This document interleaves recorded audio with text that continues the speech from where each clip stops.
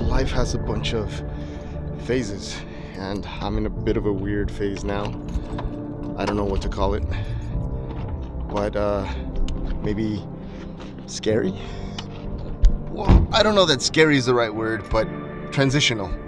And of course, transitioning is scary as hell. Have you ever had those moments in your life where everything seems to pile up on you? Not that you have just one big flame, but multiple little fires that you have to put out. And if you're not careful and tend to them, it could potentially put your whole life in ashes. But yeah, that is the current state of my life.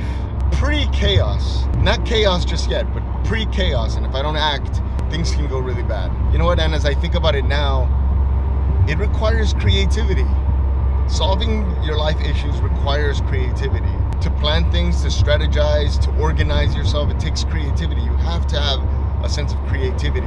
But because I'm not a hugely organized person, I wonder, do I have what it takes to get creative and solve these issues? Or am I doomed to suffer and be miserable for the rest of my life? Am I gonna be pushing that rock up the mountain forever and ever and ever? I'm at a fork in the road where I either do nothing and suffer for the rest of my life, or I do something and maybe I fail, but also maybe I succeed. And I'd rather take that road.